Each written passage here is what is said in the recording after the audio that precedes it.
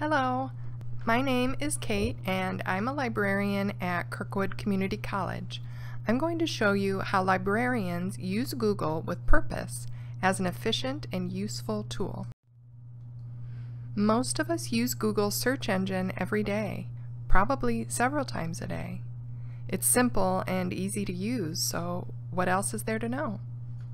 First, we will see how Google decides what results to return on your search, and second, we will look at specific techniques for gaining better control over that process.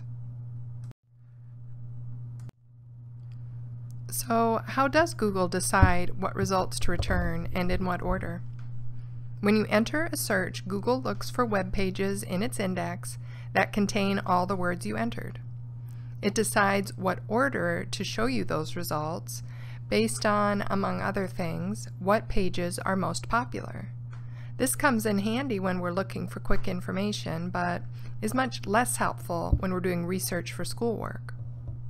Google also considers the pages you have personally clicked on in your past searches.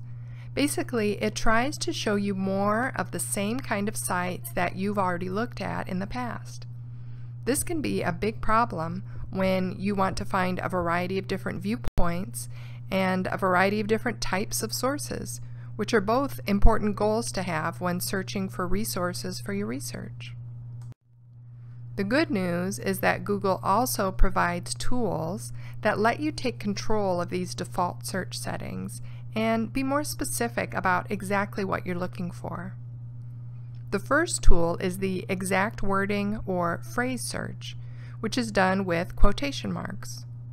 Quotation marks tell Google that you want it to search only and exactly what is within the quotes. So if I put a single word in quotation marks, as shown in this example, Google will not also search for alternate spellings or for synonyms. And if I put more than one word in quotation marks, Google will search those words as a phrase in that exact order. So I might use quotation marks around a term that has more than one word, like climate change. Or I might use it to find an article where I know the title or I know a specific line of text from it. This example shows how the phrase tool can be combined with other terms as well. In this case, to help me quickly identify the poem by Walt Whitman that contains this line.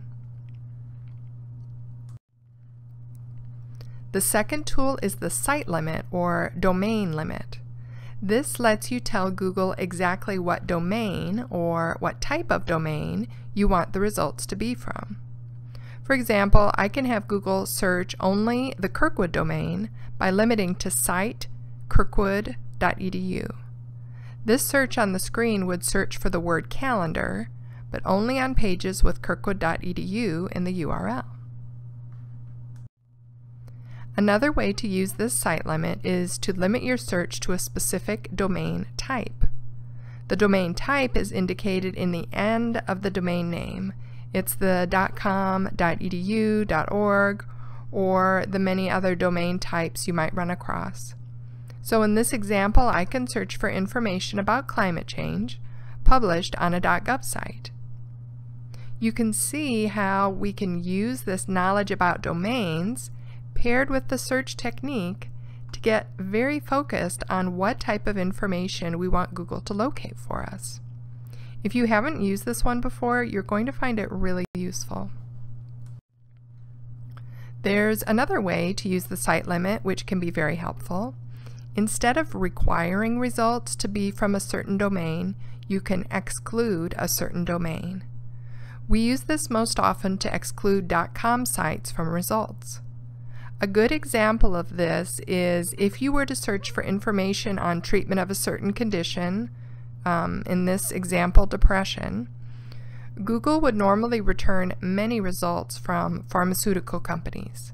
By excluding .com sites with this reverse limit or exclusion limit minus site:com, now Google will show me everything except the commercial sites.